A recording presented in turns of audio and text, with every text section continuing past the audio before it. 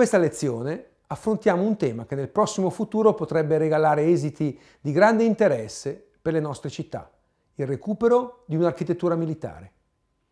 Siamo nel nord della Francia, abbiamo lasciato Nantes alle spalle e stiamo navigando sull'estuario della Loira, verso l'Atlantico. Il battello procede costeggiando una città lineare e industriale che sembra uscita da un quadro futurista. Gru, gasometri, container, navi gigantesche raccontano l'economia di un grande porto e dei suoi cantieri navali. Dopo aver superato il nuovo ponte in cemento armato che taglia l'estuario, approdiamo a Saint-Nazaire. La città oggi conta quasi 70.000 abitanti e lega il suo nome alla tragica memoria della Seconda Guerra Mondiale, per via della strenua resistenza delle truppe della Germania nazista, nota come Poche de Saint-Nazaire, terminata 3 giorni dopo la caduta di Berlino, l'8 maggio 1945. Là dove negli anni 20 e 30 partivano i piroscafi per l'America, si staglia la sagoma scura della famosa base di sommergibili costruita dai tedeschi. È un bunker di cemento armato che misura quasi 300 metri di lunghezza, 130 di larghezza e 18 di altezza. E l'affascinante storia di questo edificio ha lasciato una traccia indelebile sul territorio francese. Innanzitutto perché la sua presenza costò alla serie di 50 bombardamenti condotti dall'aviazione americana fino agli ultimi giorni del conflitto, che distrussero l'85% delle abitazioni di Saint-Nazaire.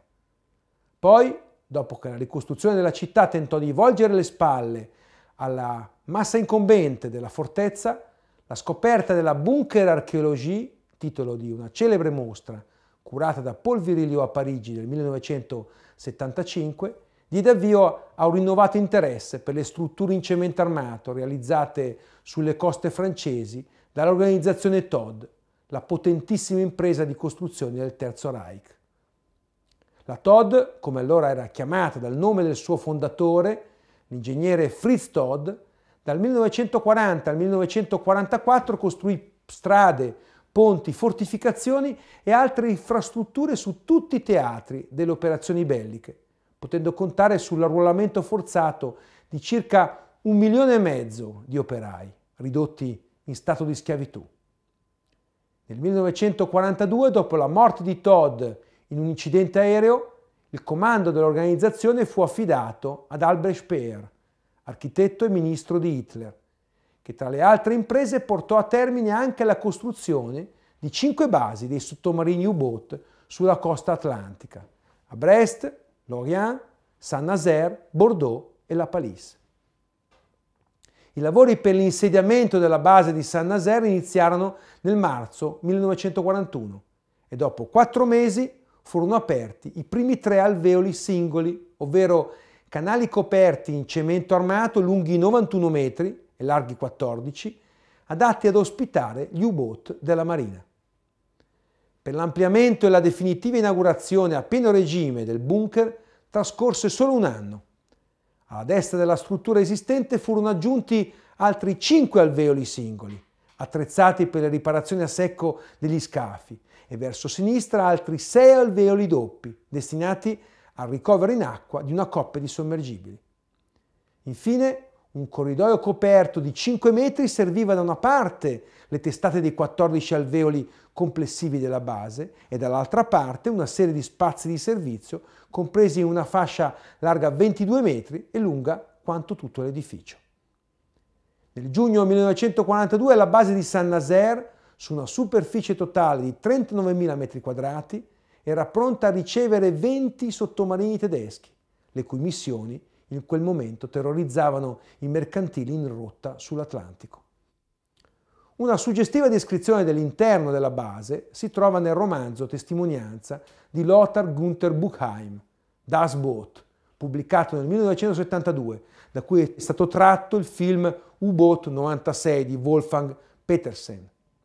Leggiamone qualche riga per avere un'idea di come si presentava quel luogo. Nei box sulla nostra destra sono attraccati i sommergibili in avaria, scafi mutilati, arrugginiti e coperti di cancrenose chiazze di minio. Odore di metallo ossidato, di vernice, di nafta, acidi andati a male, di gomma bruciata, benzina, acqua salmastra, pesce putrido. Ai bacini galleggianti seguono i bacini di riparazione. Sul fondo di essi giace un sommergibile sventrato come una balena sbudellata. Gli sono attorno un gran numero di operai, nani da quassù, insetti brulicanti su un pesce morto. Il cemento armato utilizzato per la costruzione delle pareti del bunker contiene una quantità impressionante di ferri, mentre per la copertura è sperimentata un'ingegnosa struttura denominata fangrost, adatta a limitare i danni dei frequenti bombardamenti aerei.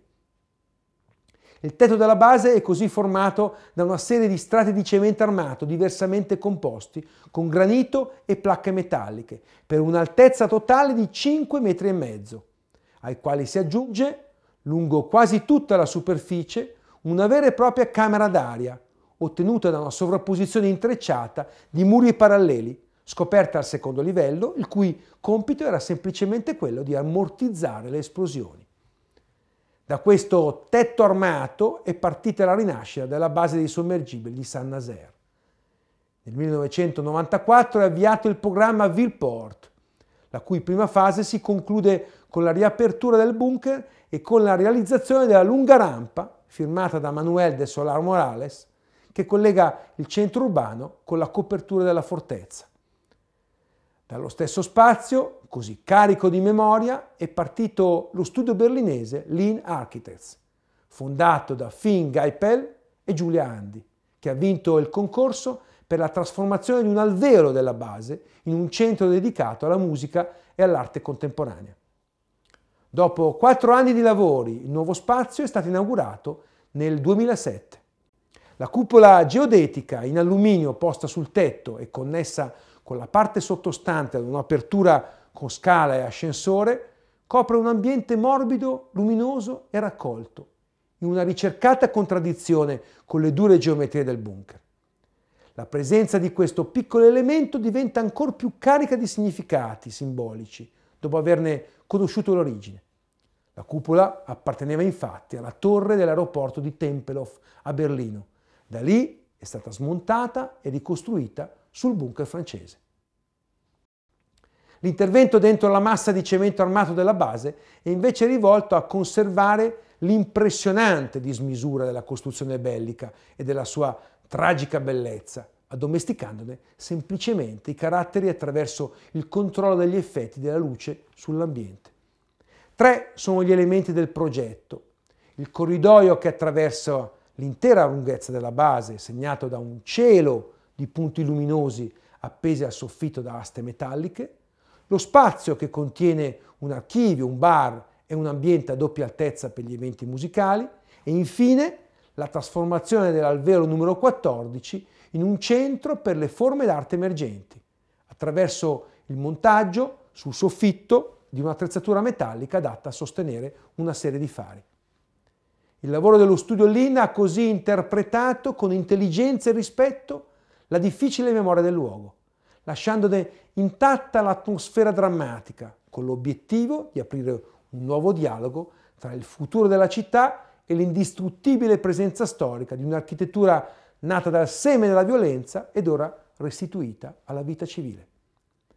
Grazie a questo progetto, la base dei sommergibili tedeschi di Saint-Nazaire è oggi uno spazio che ospita eventi d'arte e di musica, così come ad esempio il giardino realizzato sul tetto di cemento armato da Gilles Clément, guru dell'architettura del paesaggio.